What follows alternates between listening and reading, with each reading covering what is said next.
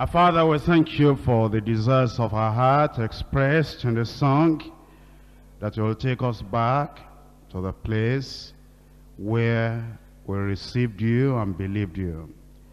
We pray, O Lord, that the revival we all desire, that we are crying and longing for, you will fulfill in every heart and life in Jesus' name.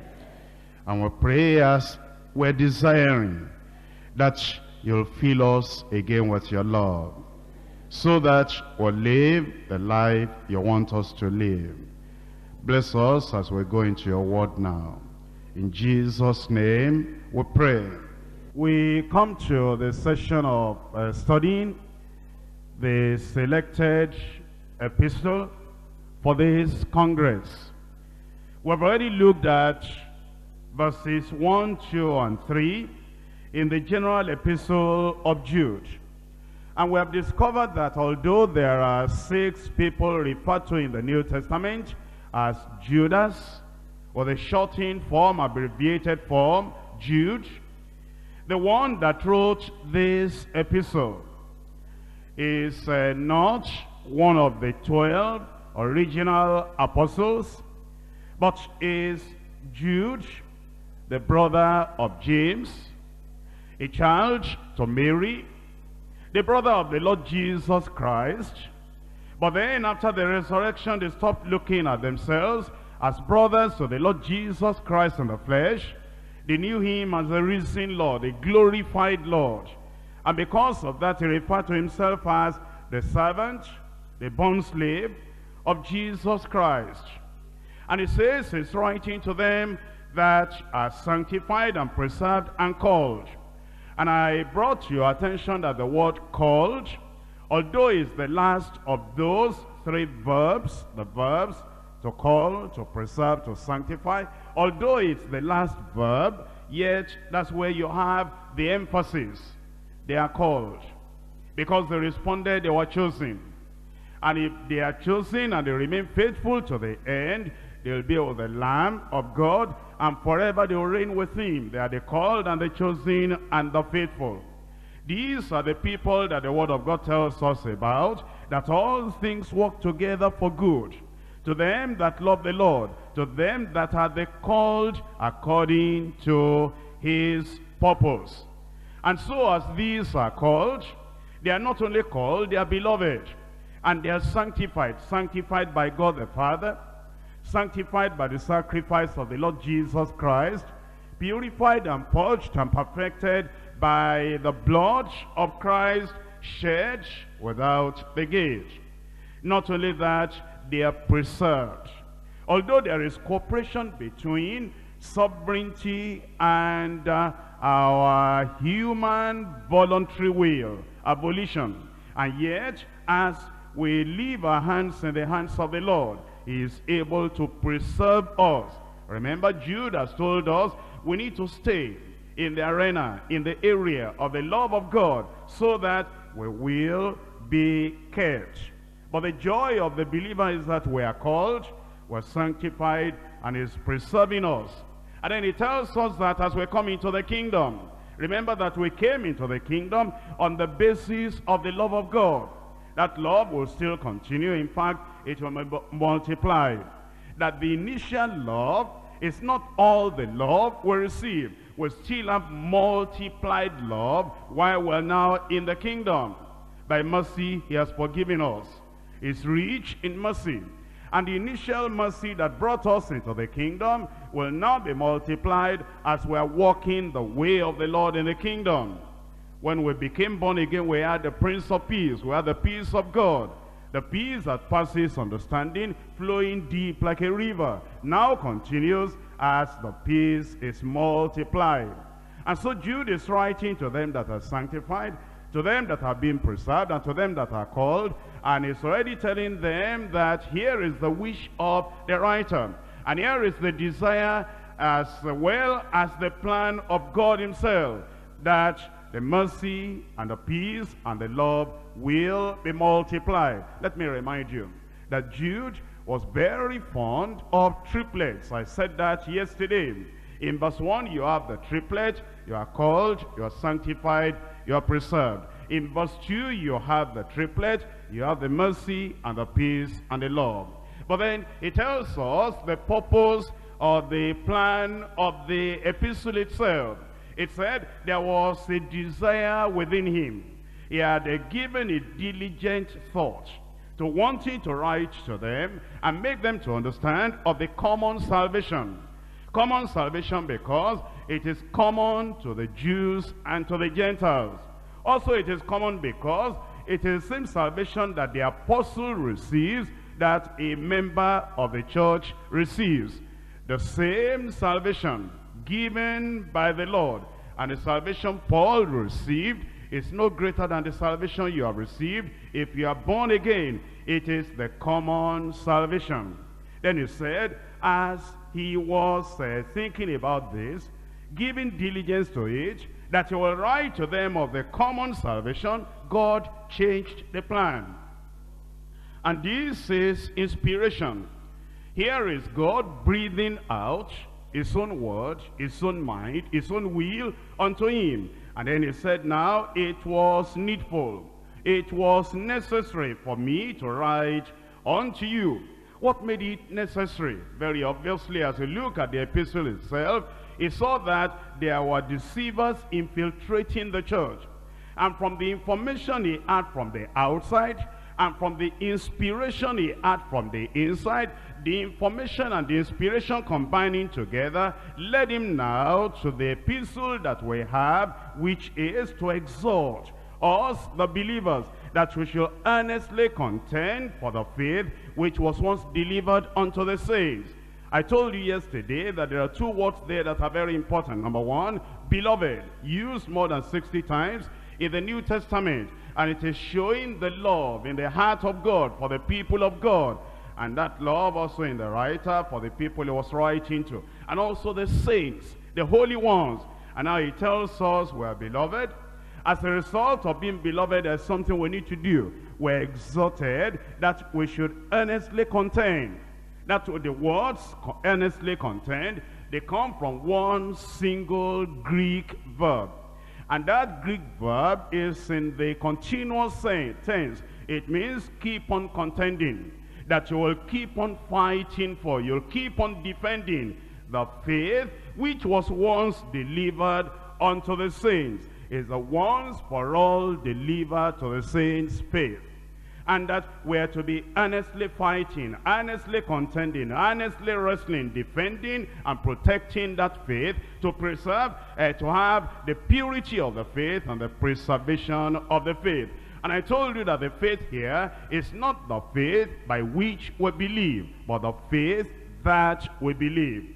Which means the whole counsel of God, the entire gospel, the total revelation of God. Everything the Lord has given to us, he said, you must not add to it, you must not subtract from it. That is the sum total of the faith. Contend for it. Stand for it. Make sure that you preserve the purity of that faith. Now if you look at the next verse, verse 4, it says, for, that's the linking word to what had gone before. That word for is synonymous with the word because.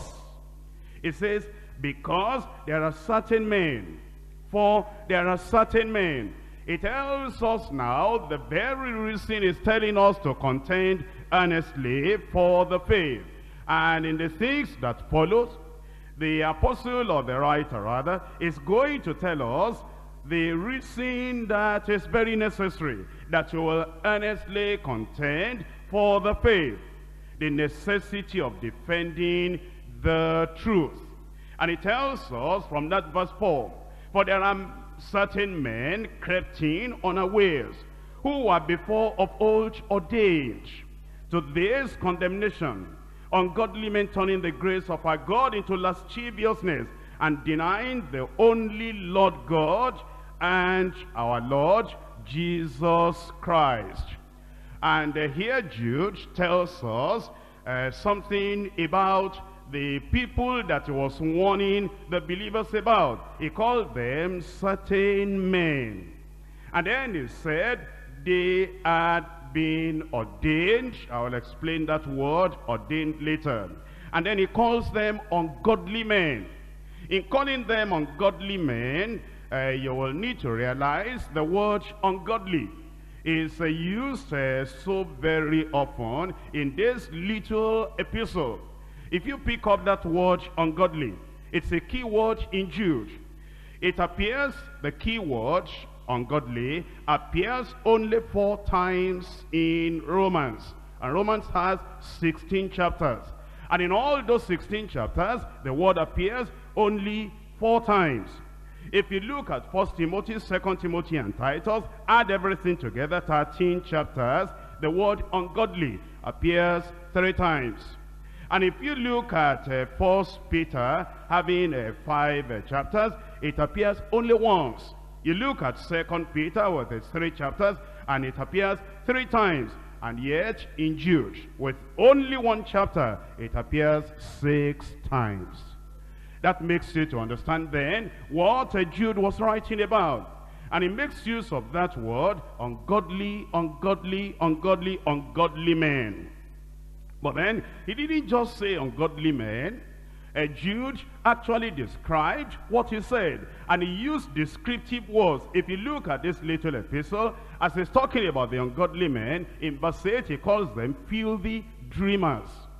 That is, those who dream of pictures, images that are imaginary and unreal. But not that they are imaginary and unreal alone, they are defiling pictures.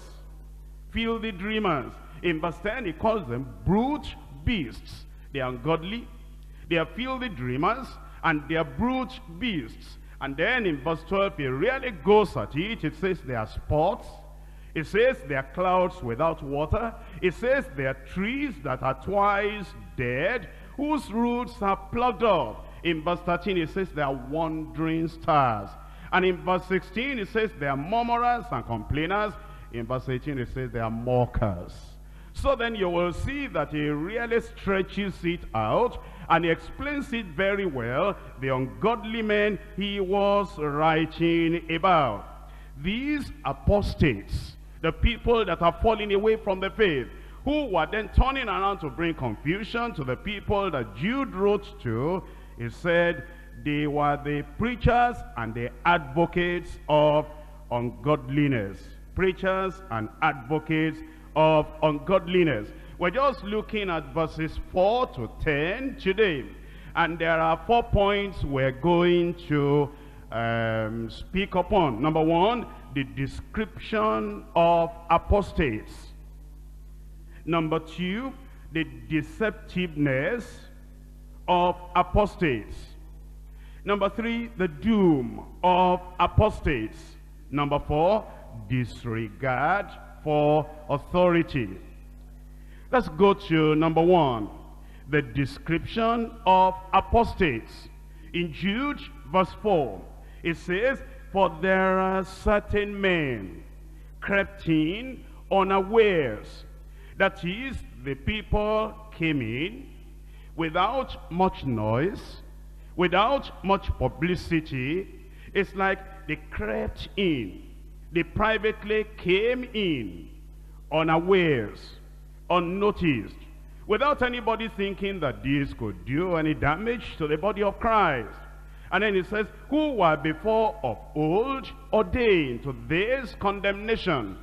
When you see that word ordained, you might say, oh, they couldn't help it, because they were ordained and predestined to do what they did. No, that's not the implication of the original language. In the Greek language, what is here written in English as ordained just simply means pre-written. It's like that verb in Romans chapter 15 verse 4, where it says the things that were written aforetime. So what this is saying is that these apostates, they were pre-written. It had been written about. What does that mean? Moses wrote about it. Pre-written.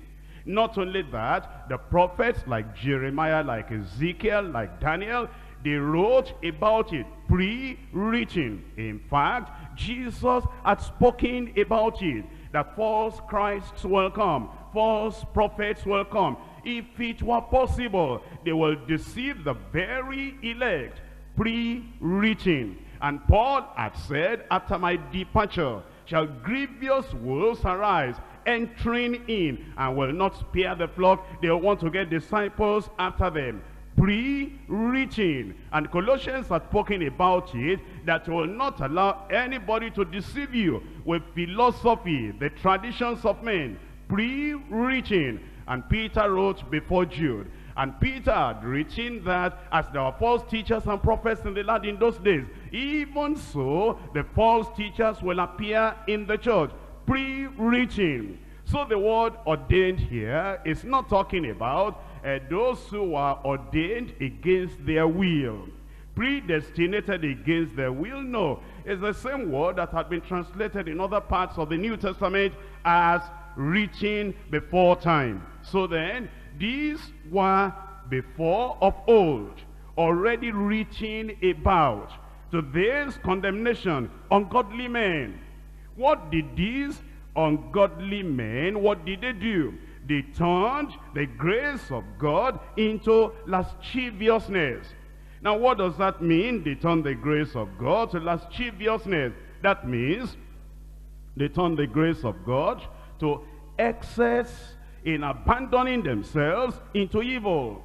They said, see, when you sin, God has grace to wipe away the sin. And so, the more sin you commit, the more grace there is available to take away the sin. And therefore, if you don't sin as much as you can, you have not allowed God to manifest His grace. Because the more you sin, the more you do evil, the more you give God a chance to manifest His love, and to manifest His mercy, and to manifest His grace. So they said, if you want God to manifest abundant grace, guess what you should do? Go ahead and commit abundant sin. That was the way they reasoned. And they turned that grace of God into an excuse for liberty, license, evil, and do whatever you want, because after all, the more evil you do, the more grace of God will be available for you. They turned the grace of God into lasciviousness.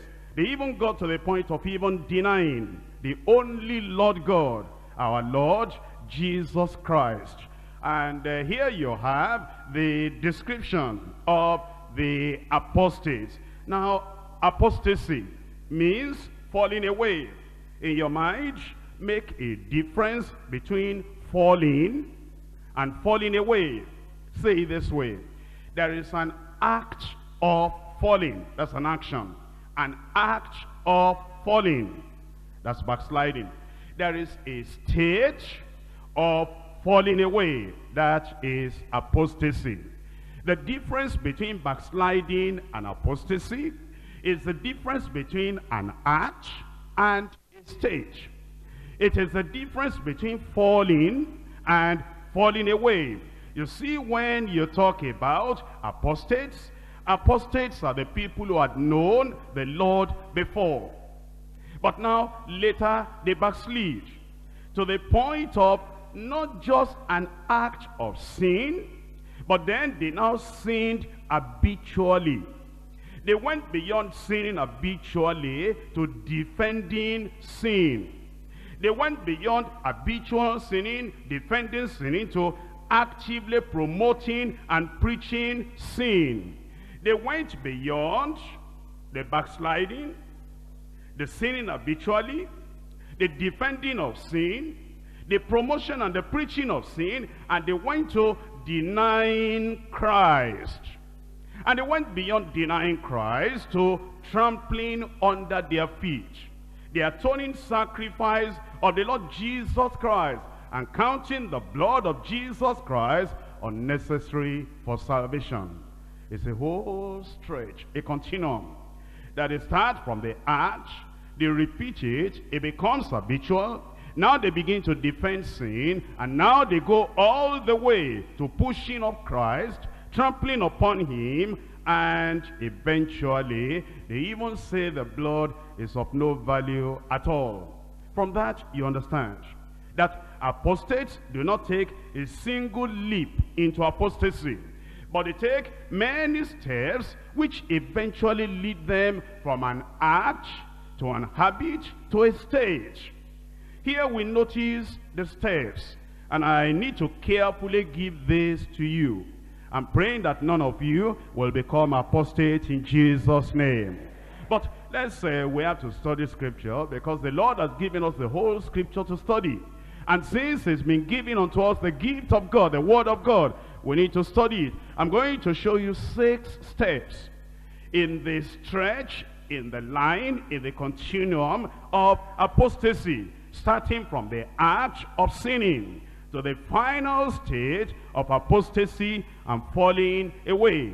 The first step is backsliding, and then repeated backsliding. There is an act of backsliding, and a fellow may cry a little, and a fellow may have remorse, and the fellow may regret what he has done, and he says, I've repented. He comes back, he backslides again. And then he comes back, he backslides again. And then he comes back, he backslides again. And he has repeated, incessant, perpetual backsliding. Watch it. That's on the road to apostasy. In Jeremiah chapter 5. The last 2 lines in your Bible of verse 6. Verse 6, last 2 lines. Because their transgressions are many, their backslidings are increased. That's where apostasy starts, with backslidings increasing. Chapter 8 of Jeremiah, verse 4. Moreover, thou shalt say unto them, thus says the Lord, shall they fall and not rise? Shall he turn away and not return? Why then is this people of Jerusalem sliding back by a perpetual backsliding? They hold fast deceit, they refuse to return.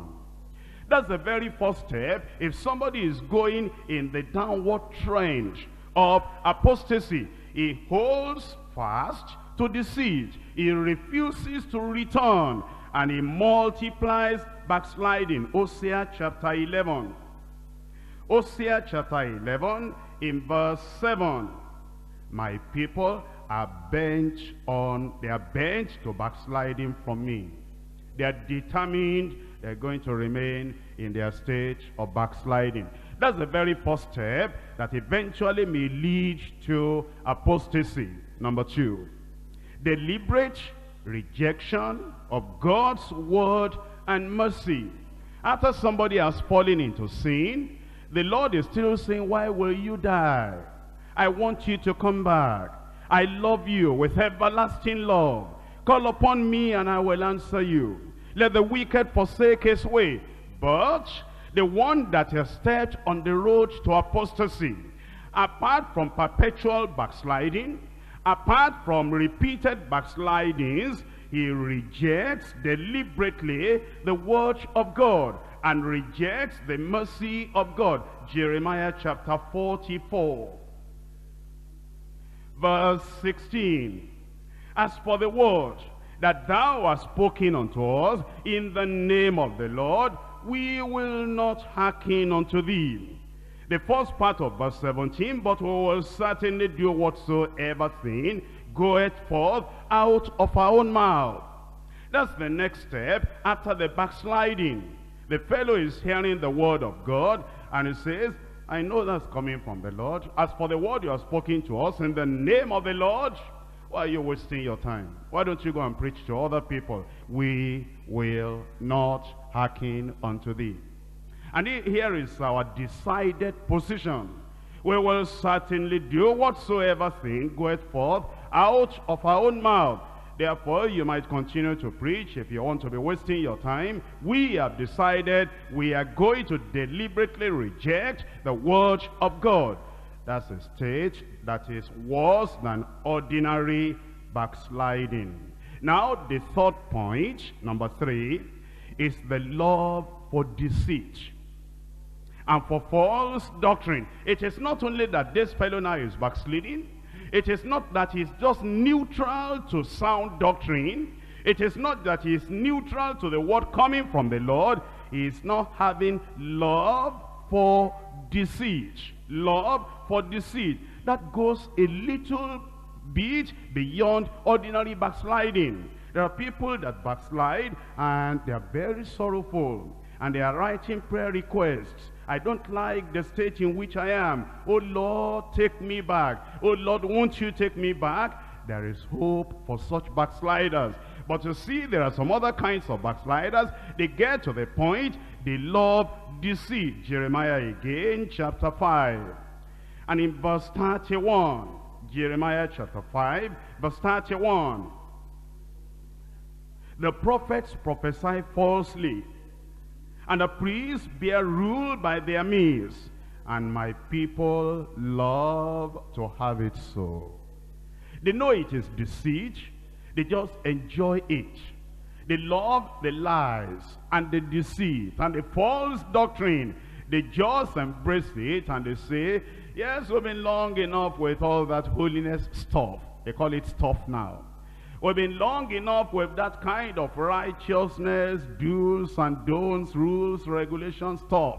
But now we want to get on something that will minister to our self-esteem and that will minister to our flesh. We want to enjoy all that kind of bondage. Don't do this, don't do that. And we now want liberty. No more holiness. Do whatever you want. And although they know that there is deceit in this new system, they love to have it so. That's on the way down in the way of apostasy. Isaiah chapter 30. Isaiah chapter 30, verses 9 and 10. That this is a rebellious people, lying children, children that will not hear the law of the Lord, which say to the seers, see not, and to the prophets, prophesy not unto us right things. Speak unto us smooth things, and prophesy deceit. Get you out of the way. Turn aside out of the path. Cause the Holy One of Israel to cease from before us. And they are still religious. They still want prophecy. They still want a preacher. They still want somebody to be telling them something, but they say, make it smooth, make it nice, make it interesting. Don't tell us things that are strict. Don't tell us things that will crucify the flesh. Don't tell us things that will require self-denial. Don't tell us things that will not be easy. We want everybody to come in. Prophesy deceit unto us. They come to the point, they love deceit, they love false doctrine. And that's not the end of the road. Even at that point, they can still be redeemed. They can still come back. And they can still turn around and say, Lord, I'm sorry. I've been rejoicing in evil. But now they take the next step, which is almost getting to the end of the line. Number 4, denial of his Christ and his atonement.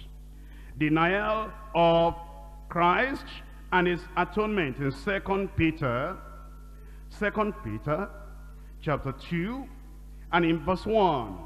But there were false prophets also among the people, even as there shall be false teachers among you, who privately privily shall bring in damnable heresies. Not innocent, trivial, neutral heresies that do not matter, that won't hurt anybody. That if you still believe the Bible, even though they are saying some things that are wrong, it still doesn't affect your faith. No, damnable heresies. Even denying the Lord that bought them. They were saved before. They knew the Lord before. They were redeemed before. They now deny that same Lord that bought them. And they bring upon themselves swift destruction. In Hebrews chapter 10. Hebrews chapter 10, verse 29, of how much sorer punishment, suppose ye, shall he be thought worthy, who has trodden under foot the Son of God, How can you tread the Son of God underfoot? Can I just illustrate, explain for you to understand? Here is, make a picture in your mind, a backslider. And the Lord is standing before him and saying, won't you come back home? What have I done that you have forsaken me? I died for you on the cross of Calvary. See the blood I shed for you. And while the Lord is standing before him to restrain him from going further in sin and in backsliding, and he was bent to backslide, bent to go on. He pushed Jesus down.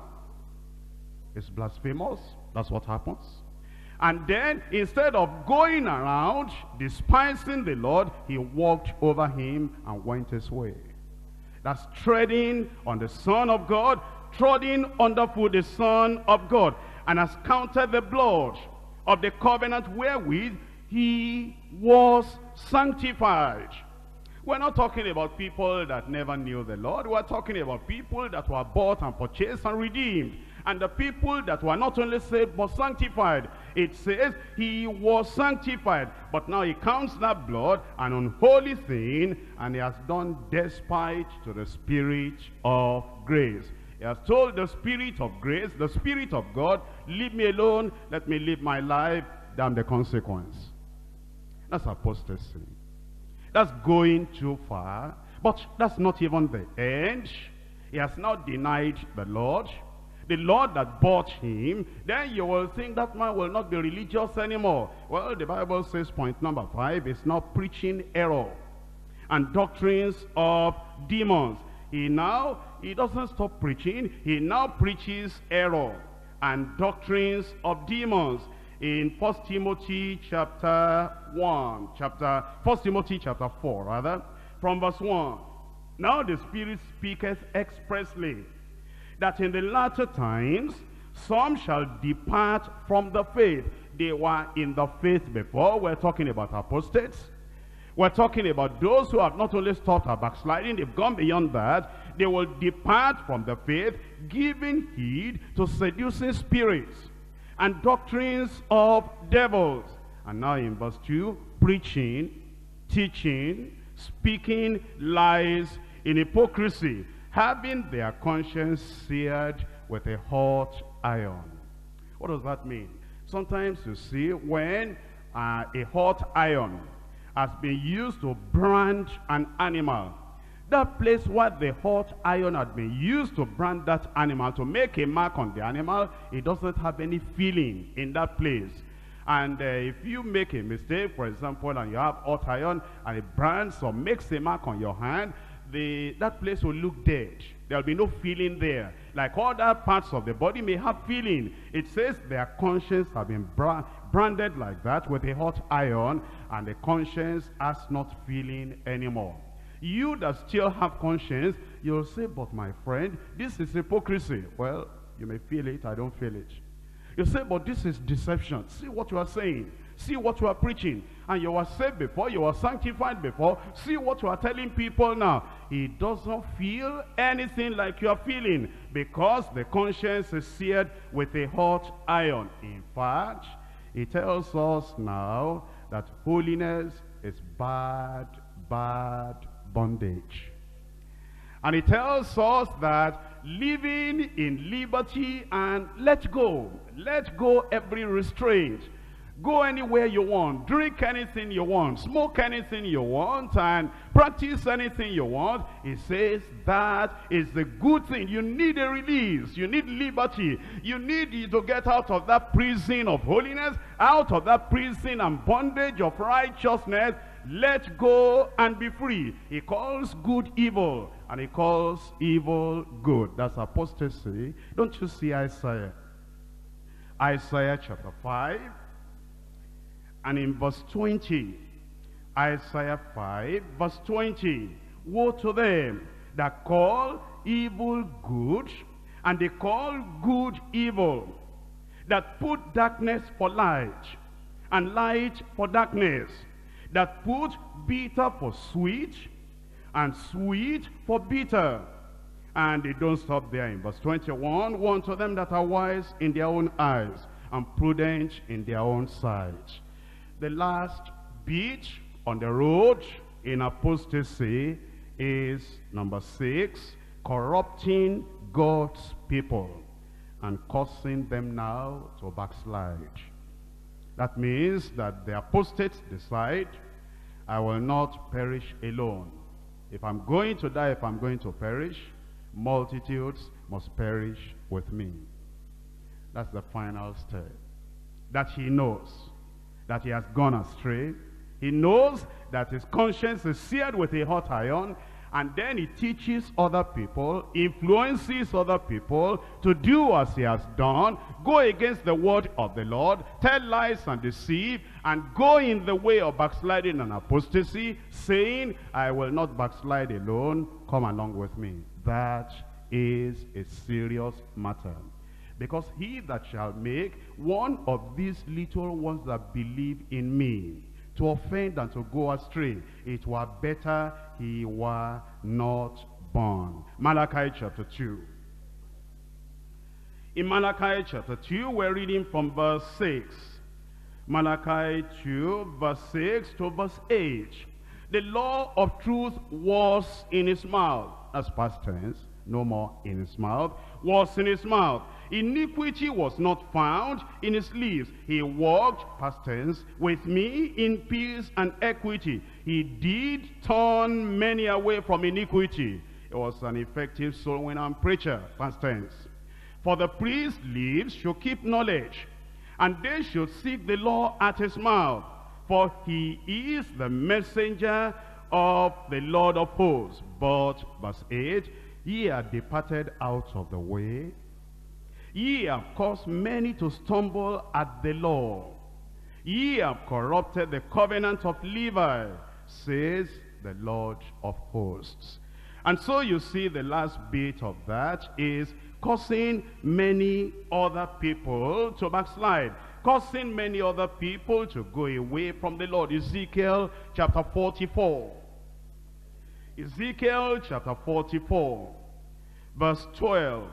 Because they ministered unto them before their idols, and caused the house of Israel to fall into iniquity. Therefore have I lifted up mine hand against them, says the Lord God, and they shall bear their iniquity. This is what Jude is writing about. He's writing about apostates. He's writing about the people that knew the Lord before, but then they took a step in the wrong direction and they backslid. And now not only that they backslid, they are turning the grace of God into lasciviousness. And they are encouraging excess in evil, abandoning themselves into sin and iniquity. And they are saying, let's go enjoy whatever you want to enjoy in the world. There is no judgment anywhere. Go ahead and let yourself loose. And they turn that grace of God into lasciviousness. You see, that is apostasy. And so we have had the description of apostates. Let us now go to point number 2. This is deceptiveness of apostates. The apostates, they deceive. We go back to Jude again and in verse 4. For there are certain men crept in unawares. Innocent, that's how they appear. They are wolves in sheep's clothing. And it appears, can this one do any evil? Can this one ever hurt anybody? He has just such a nice, wonderful posture and gesture that he could not even dream or think or imagine of harming anyone. But it says they crept in unawares.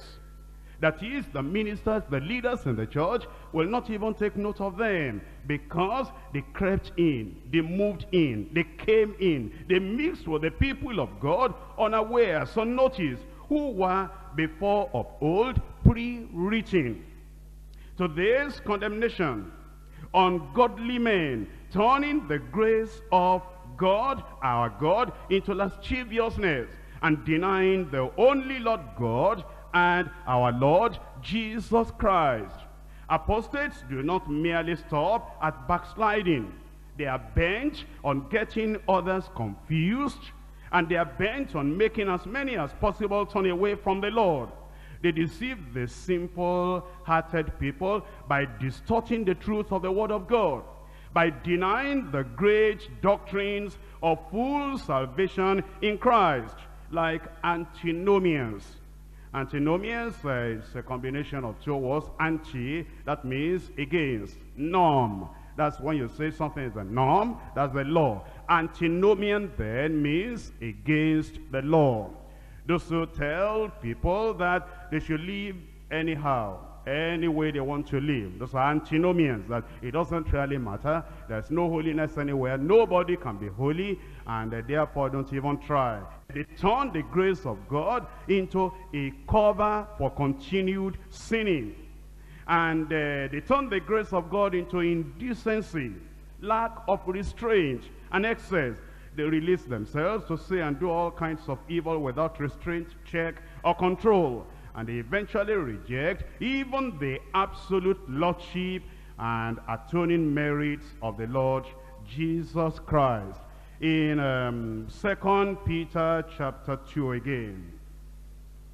2 Peter chapter 2 and from verse 1. But there were false prophets also among the people, even as there shall be false teachers among you. Here Peter is telling us something that we need to take note of. He looks at the past and immediately looks at the future. He said there were in the past, and then he tells us there shall be in the future. He's telling us something. He said, look at every generation of believers, and you will see there were. And therefore you will understand there will be. If you look at the congregation in the wilderness, you had Korah, Dathan, and Abiram. There were, and therefore there will be. If you look at the time of Samuel, there was a Saul. There were, and therefore there will be. If you look at the time of the prophets, there was a Jeremiah. There was the other one that said, that prophecy that Jeremiah has given, that Israel will go 70 years into captivity. It's not so. Only 2 years, they will come back. And God said, Jeremiah, you tell him, you are taking the yoke of wood away from them. You have fashioned for them a yoke of iron. There were in the past. He said, don't you remember even the congregation of Jesus Christ? Don't you know that among the few favored disciples of Jesus, only 12, there was a Judas Iscariot? There were, and there will be. Don't you remember the revival in Samaria? There was a Simon there that said, give me money. So I give you this money so that you can give me the Holy Ghost. On whosoever I lay my hand, they will receive the Holy Ghost. There were, even then there will be. Ananias and Sapphira in the Jerusalem church, headquarters church, there were, and there will be. Paul the apostle, the greatest of all those apostles and teachers. There was a demon that was with him before, no more with him now. There were, therefore there will be. Now, here Peter is looking back, and he's telling us that as we look at all the generations of believers, there were false prophets among the people in the past. And that is an indication that even as there shall be false teachers among you, it's telling us then that it has not stopped in the past alone. In the future, it is still going to continue. Then he said they will privately bring in damnable heresies, even denying the Lord that bought them, and bring upon themselves swift destruction. In verse 2, and many shall follow their pernicious ways. Oh, you say, if somebody really is preaching lie, nobody will believe him. If somebody goes out and he will not preach the whole Bible, nobody will follow him. Why are you saying that? You are talking like this. Have you forgotten that Jehovah's Witnesses are more than Deeper Life? Why are you talking like that? Have you forgotten that Seventh-day Adventists, they run into their millions more than Deeper Life? Why are you talking like that? Have you forgotten that the Mormons are more in number than the Pentecostal people? Why are you talking like that? Have you forgotten that the people that are preaching error, the people that have the inspiration, illumination, impartation of the devil behind them and within them, that they are very, very aggressive people? You talk about strategy. Jehovah's Witnesses have strategy, only there is no salvation. And you talk about Seventh-day Adventists, The Seventh-day Adventist people, their Sabbaths and all the ceremonial laws and the bondage of Judaism, they have strategies, and they are in many countries of the world. And you talk about the Mormons, they have strategies too. You talk about printing, you talk about finance, you talk about management, you talk about a lot of things. All these false systems, they have the management, the administration, the communication, the radio ministry, the literature ministry, and everything. Don't think that false prophets will never have followers. They will have followers. Don't think that backsliders and the apostates will not have followers. They will have followers. They'll have followers among the people that have been complaining that, is this the way we're going to spend the rest of our lives? No smoking, no jewelry, and all those interesting pictures on the televisions that a person will be there like this, he will not feel like sleeping. Do you mean that for the rest of my life I will miss all those pornographic things? You mean that one cannot even gamble and play lottery to get money? You mean that one will just be walking only the straight and narrow way and lose all his friends? You mean that the fellow will not even worship idols at all? Well, when they see an alternative, that there's another place over there that now says, come, everyone that comes here now, there is liberty. Everything you were afraid of doing before, go ahead and do it now. Nobody is going to discipline you. They said, my kind of church has arrived. Now I am going where I really have been dreaming I will get all these years. That's how they will have the converts. In verse 2 it says, many shall follow their pernicious ways, by reason of whom the way of truth shall be evil spoken of. And you find that those people that have gone into the way of liberty, into the way of unrestrained sinning, into the way of no control, no check, no discipline, they begin to speak evil of all the good things that the Bible is teaching us about. And in verse 3, and through covetousness shall they with feigned words make merchandise of you, whose judgment now of a long time lingereth not, and their damnation slumbereth not. The point is this: those apostates, the majority of them, are clever, sweet-mouthed, sugar-coated communicators who have the ability to deceive the people. In fact, Jesus said, false Christ and false prophets will arise. If it were possible, they will deceive the very elect.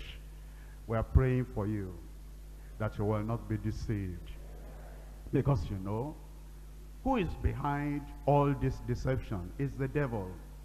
And if you don't understand, the devil knows how beautiful heaven is. He had been there before. But he knows that he has been cast out and he will never get there again. And therefore he's thinking, how many people can I take with me? Do you realize that hell was not made for any man? But those on the left-hand side will be told, depart into hellfire, made for Satan and who? And his angels. And the devil is saying, so Jesus will take all the people to heaven, and I will not have anybody in hell. Not like that. And therefore he's gone out now all over the world. And think about where the devil is doing his greatest evangelism: among holiness people, among the people that are going to heaven. You know, that's our experience in Lagos here. There are some mushroom things, you know, that are, you know, getting started in Lagos here. This one is doing that, this one is doing that. And some of the conditions they give them, you'll be surprised. Very terrible things they say there. But you know where they concentrate their evangelism? They concentrate their evangelism on deeper life. If, you know, somebody committed adultery in our church in deeper life, and we discipline him, quickly they go to that person. They say, what are you doing there? We love you. Who doesn't have a problem? Come, forget about the adultery. And then they make him something. Then they ask him, are there anybody that are disciplined like you over there in deeper life? And he gives them the list of names and their houses, and they'll be going to the houses of those who are under discipline. You know, think about that. The people that the Lord is chastising them, disciplining them, so that they will be partakers of his holiness. These messengers of the strange religion, they will be coming to those people. They will not allow them to pray and make right their ways, and then they are going to the other side. But you will not be deceived.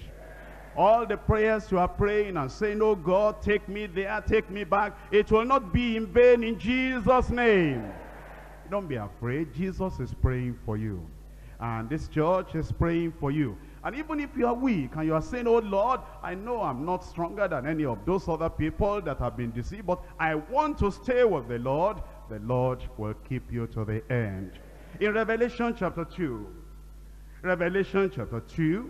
reading from verse 20, notwithstanding, I have a few things against thee, because thou sufferest that woman Jezebel, which calleth herself a prophetess, to teach and seduce my servants to commit fornication, and to eat things sacrificed unto idols. When we are talking of apostates, you may be thinking they are only men. No, there are women. It says this one, a woman, she called herself a prophetess.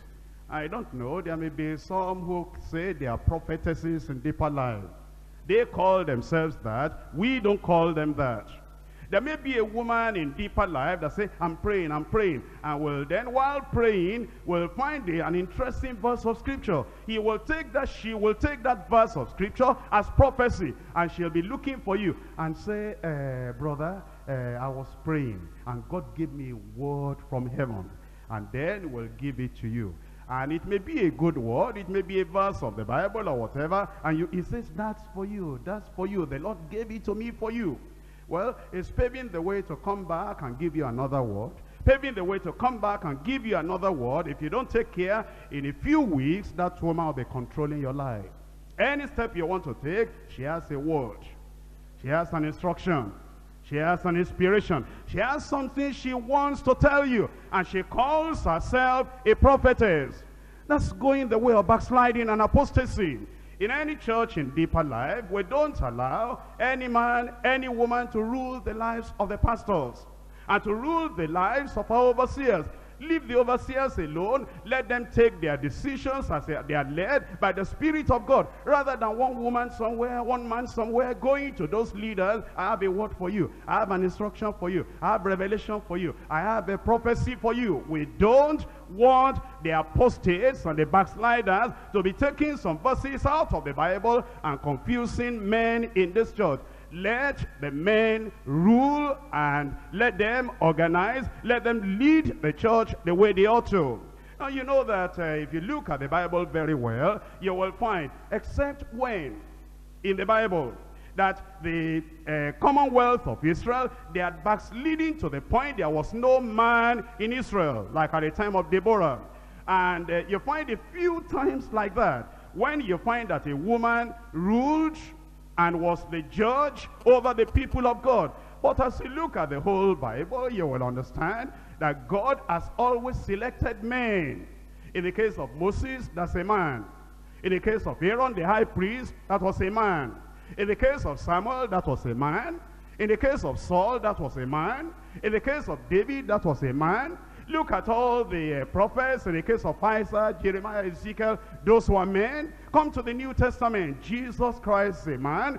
All his 12 disciples, do you find one woman among those apostles? All men. Look at the Jerusalem church. And when they said, we're going to choose and appoint people that will be taking care of the distribution of the food, look ye among you 7 men of honest report. They were men. Look at the deacons. They said the deacons should be this, and the wives should be like this, which means they should be men. And when you look at the real people that are actually leading the church, you'll find they were men. And so we don't want anything to change that and say what a man can do, a woman can do, not in leadership, in the church. And therefore you find this woman here that called herself. The church didn't call her that. And the people of God didn't call her that. She called herself a prophetess. And what was she doing? She was seducing, deceiving my servants to commit fornication. You know, they are very clever. Whether they are men or they are women, they are very clever, seducing them to commit fornication and to eat things sacrificed unto idols. I pray that God will deliver us from the deception in Jesus' name. In number 3 now, doom of the apostates. The doom of the apostates. We're now back in Jude, verses 5, 6, and 7. Jude, verses 5, 6, and 7. We're looking at the doom of the apostates.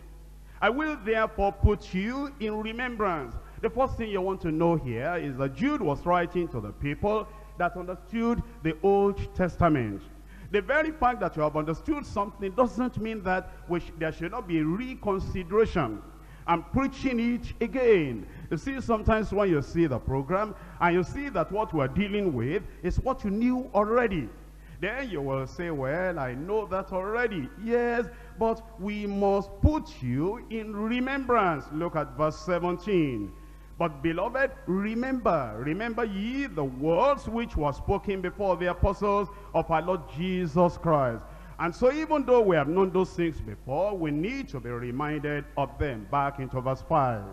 I will therefore put you in remembrance, though ye once knew this, how that the Lord, having saved the people out of the land of Egypt, afterward destroyed them that believed not, and the angels which kept not their first estate, but left their own habitation, he has reserved in everlasting chains under darkness unto the judgment of that great day, even as Sodom and Gomorrah, and the cities about them, in like manner, giving themselves over to fornication, going after strange flesh, set for an example of suffering the vengeance of eternal fire. Here we have the doom. And as Jude is talking about the doom here, can you see the various people he mentioned? Number one, he mentioned the judgment of God against unbelieving Israelites. Number two, he mentioned the judgment of God against unfaithful angels.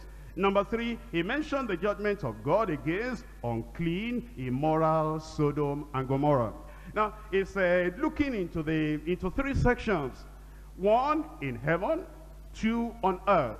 It looks into the realm of the angels that were created holy. And then it looks into the realm of men. It talks of total unbelievers who never knew the Lord. And it talked of Israel that were redeemed and saved and delivered out of Egypt. And it said, in every case, among the holy angels, among the redeemed men in Israel, among the natural men in Sodom and Gomorrah, when they fell back into evil so much that the Lord could not contain again, he judged them. And then he uses this to sound warning concerning the backsliders and the apostates today, that if they persist in backsliding, if they get to apostasy, that judgment will come against them. Once again, it tells us about holy, supernatural angels who fell. They were judged. It talks about redeemed, delivered Israel who backslid. They were judged. It talked about unconverted, hardened sinners in Sodom and Gomorrah, persisted in sin. They were judged. The warning then is this. It's very clear. Backsliders, hardened sinners, and apostates will suffer the wrath of eternal fire. And that's the reason we ought to take care, so that the judgment of God will not come upon us. Now, referring to the history of the children of Israel that he made allusion to, let's see in 1 Corinthians chapter 10. 1 Corinthians chapter 10, reading from verse 1. Moreover, brethren, I would not have you to be ignorant, how that all our fathers were under the cloud, and all passed through the sea, and were all baptized unto Moses in the cloud and in the sea, and did all eat the same spiritual meat, and did all drink the same spiritual drink, for they drank of that spiritual rock that followed them, and that rock was Christ.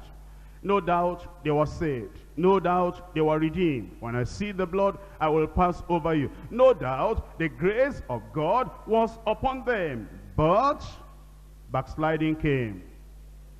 That knocks eternal security at the root, at the head, at the stem, in the branches, in the reasoning, in the consequences, everywhere. Everywhere it knocks eternal security. There are people that tell us that once you are saved, you are forever saved. And no matter what you do after that, the Lord cannot but think of you as somebody that is still saved.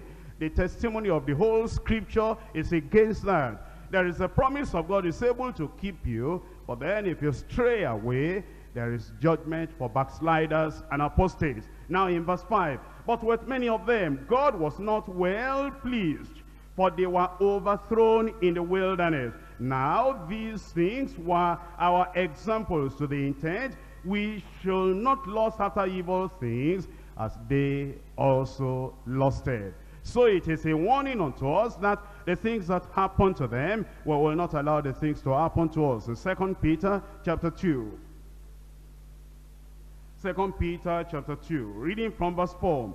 For if God spared not the angels that sinned, but cast them down to hell, and delivered them into chains of darkness, to be reserved unto judgment, and spared not the old world, but saved Noah, the eighth person, a preacher of righteousness, bringing in the flood upon the world of the ungodly, and turning the cities of Sodom and Gomorrah into ashes, and condemned them with an overthrow, making them an example unto those that after should live ungodly. You see all these references we're reading, it tells you God's action in the past is an indication of his action in the future.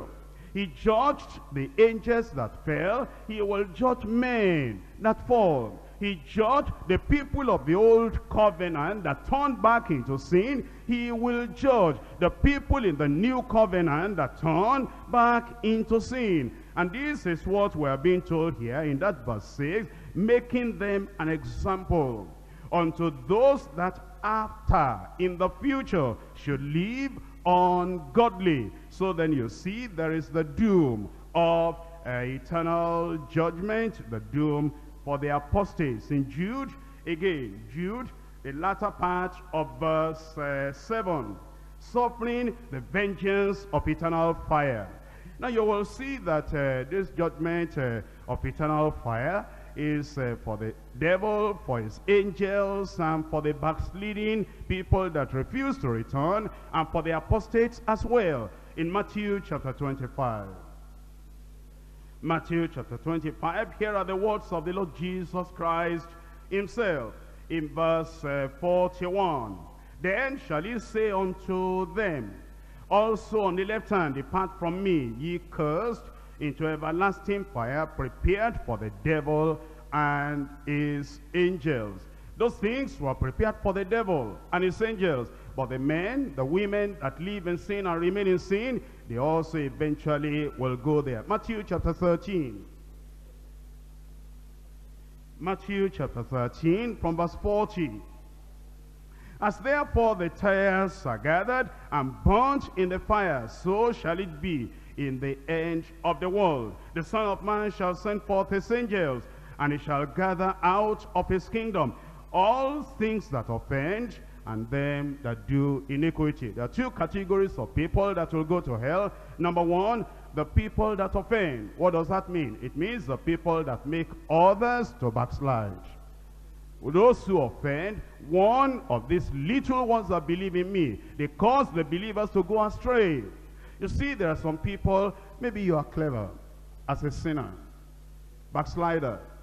Although you might still be there, and people don't know that you are a backslider, but you have something against your overseer in the region, and you are saying, I will not allow them to trace this kind of conspiracy to me.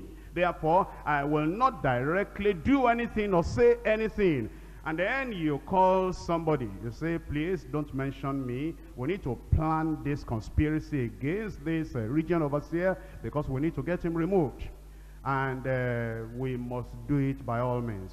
If we cause confusion, if we cause some people to backslide, if we just do anything and everything, in fact, whatever it takes, we might even get a girl and make this girl go to that overseer and do everything possible and make that overseer to fall. We want him to be changed. But I will never come out as if I'm part of that conspiracy. So, this man is very bad, he's ill-treating us. In fact, he's not even from our tribe.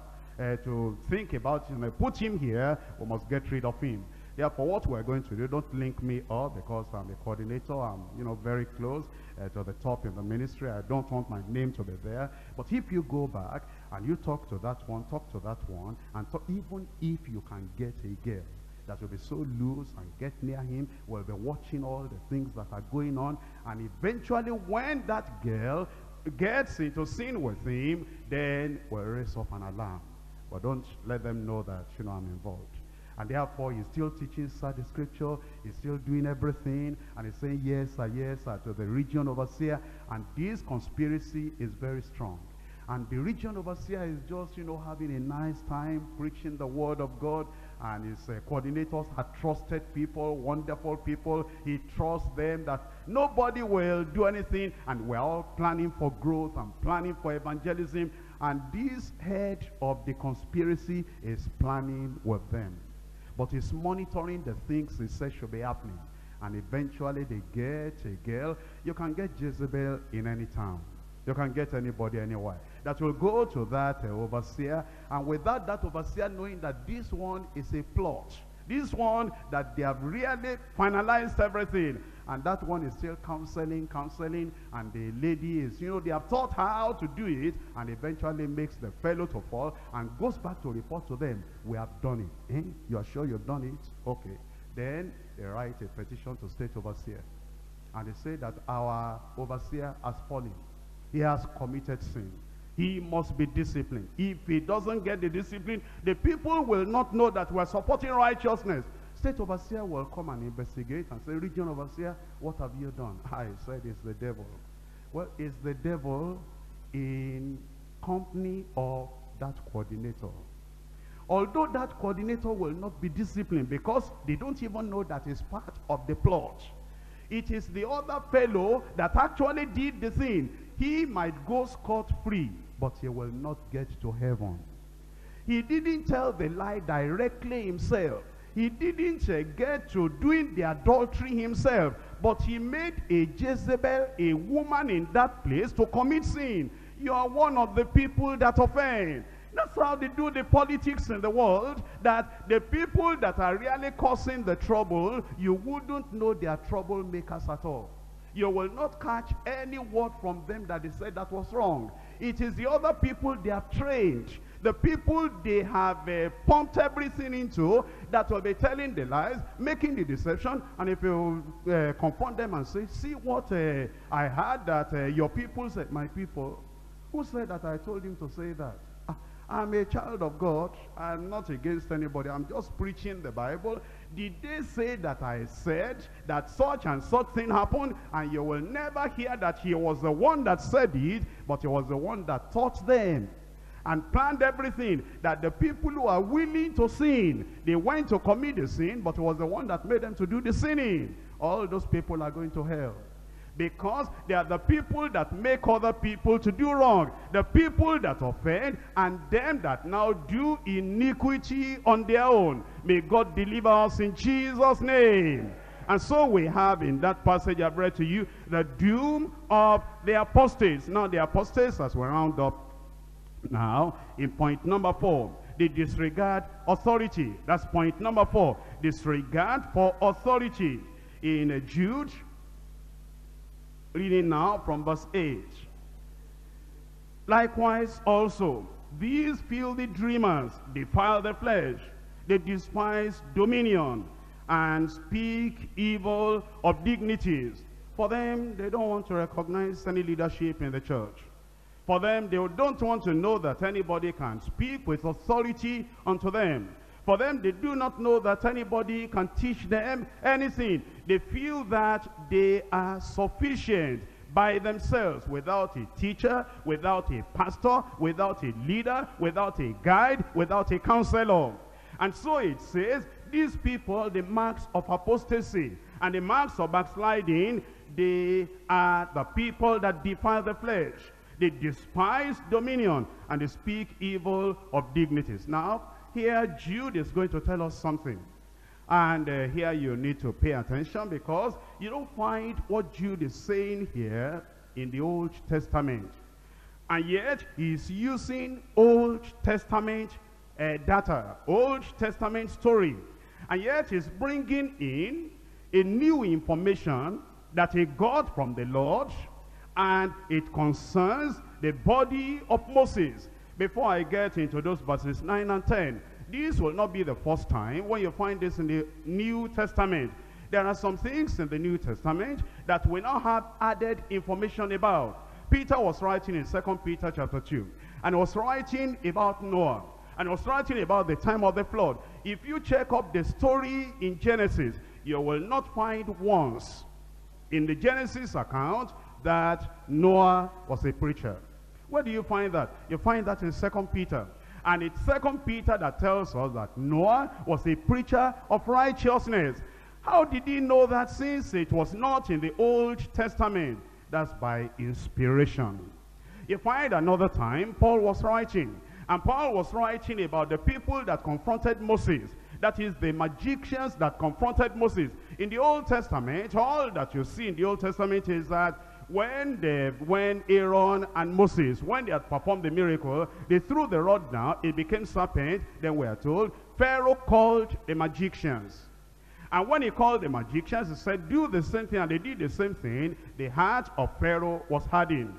But you will not find the names of those magicians in the Old Testament. Where do you find the names of those magicians? You'll find it in the New Testament. When Paul the apostle was writing, and he said, those people that are opposing the truth, they will be like the people that opposed Moses, and they will not go any further. And now he mentions their name. How did he get their names when we are not even given their names in the Exodus account? That's by inspiration. 2 Timothy. 2 Timothy chapter 3. Verse 8, now as Jannes and Jambres withstood Moses, so these also resist the truth. Men of corrupt minds reprobate concerning the truth. Paul gives us their names by inspiration. Well, with that understanding, it happened to Peter, telling us Noah, a preacher of righteousness, information that you don't have in the Old Testament account. And Moses giving us the names of those who withstood Moses, the names you don't find in the Old Testament. Now we come to Jude. And in Jude verse 9, yet Michael, the archangel, when contending with the devil, he disputed about the body of Moses, and does not bring against him a railing accusation, but said, the Lord rebuke thee. But these speak evil of those things which they know not. But what they know naturally as brute beasts, in those things they corrupt themselves. Now here Jude was showing how unreasonable, how unrighteous, how unreasonable it is for these people to go against the authority of the apostles and the authority of the ministers of God, that is the backsliders and the apostates. He now brings this illustration. He said, don't these people think, don't they remember that Michael the archangel, you know, when Moses died, God did not allow the children of Israel to touch the body of Moses, because he knew the children of Israel, they might begin to worship the dead body, and they might keep the body somewhere. Understand, the children of Israel have been hundreds of years in Egypt, and normally anybody that studies ancient history, even till now, you will know the Egyptians, they had the method of preserving a dead pharaoh for hundreds of years, and the body will not go rotting. They had studied their science up to that point in treating the body of the dead, that dead person can be there for hundreds of years. And these were slaves in Egypt, and they were the people that were helping all the Egyptians to do all those things, the embalming and everything. And he knew that since they knew the method of doing it, if he allowed them and gave them the body of Moses, they will preserve the body of Moses and carry it to the land of Canaan. They will build a shrine for it. Anybody that needs water again out of the rock, anybody that needs manna to eat again, anybody that needs a healing virtue, anybody that needs anything, they'll just be saying, go and touch the body of Moses. It will become idol worship. Therefore the Lord did not allow them to deal or to touch the body of Moses. Now from this account, God sent the angel Michael and said, go and take care of the body. Before Michael got there, Satan was there already. And Michael wanted to do what the Lord told him to do and bury that body. And the devil said, you are not going to do that. I have authority over this one. And if you are there, I know you are not there, I wasn't there too. What will the devil have been saying? This one is a murderer. He killed the Egyptian. I, Satan, am the chief murderer from the beginning. He is my follower. I will take his body. What are you? Don't you know that he struck the rock 2 times? And he was unfaithful to God? Why are you coming as Angel Michael and you are coming into my arena wanting to take his body away from me? I have the ownership and authority on the body of Moses. That problem was on. The children of Israel did not know that any problem was on.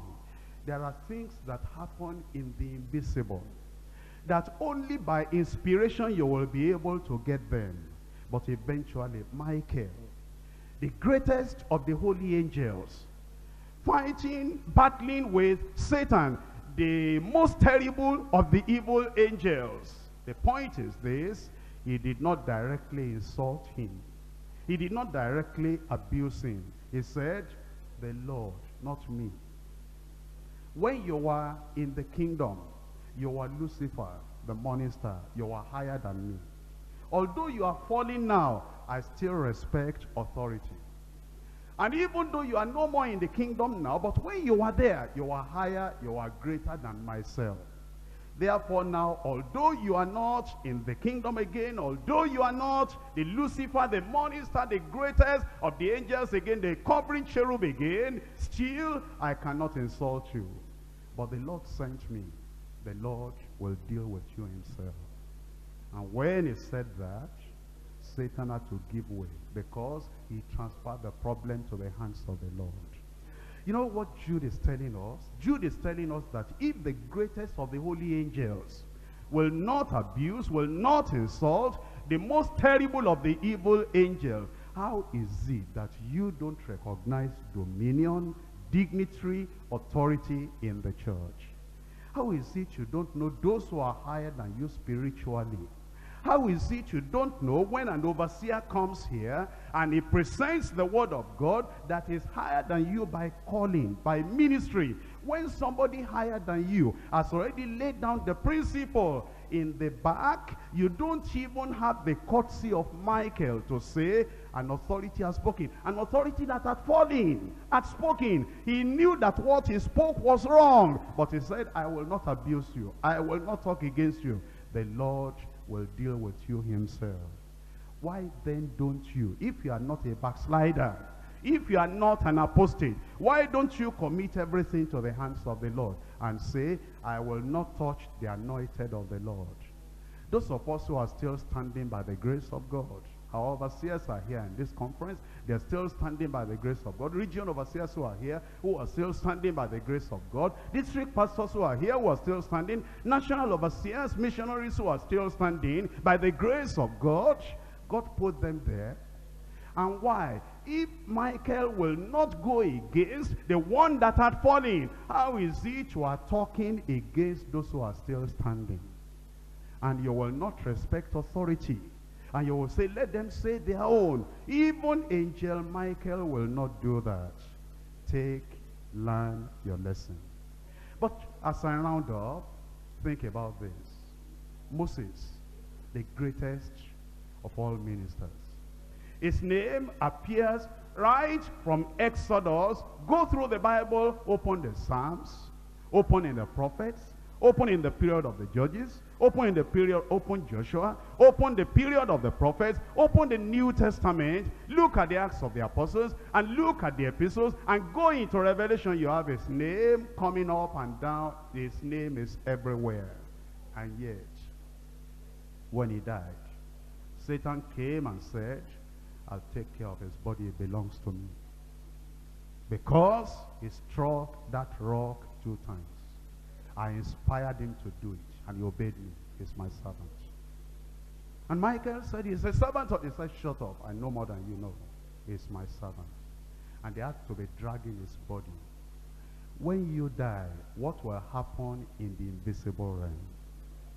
When you leave this area, what will happen in the invisible realm? If you get involved now in occultism, in idol worship, in secret sin, we may not know. Eventually, if the rapture doesn't take place immediately, then you die. And then in the invisible realm, Satan comes and says, I want to come and claim my property. We will not be there then. For Moses, God sent Michael, the greatest in Israel. He sent the greatest in heaven to take care of him. What will happen when it comes to your turn? Rise up and let us pray.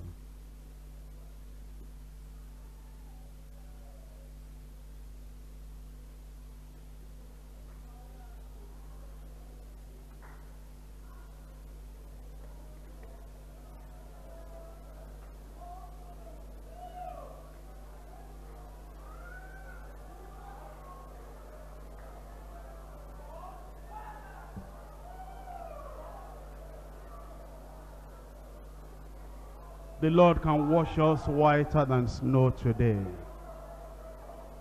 Grace is still available. The mercy of God is still available. Touch not the anointed of the Lord. Don't speak evil against any of the anointed of the Lord. Recognize dominion, authority, and dignities. Recognize the Lordship of Christ, the sovereignty of God, and recognize the authority of Christian leaders too. Put yourself in the hands of the Lord. Don't let the devil have any claim upon your life. See all these things that we have learned, and see all the steps from the act of backsliding to the state of apostasy.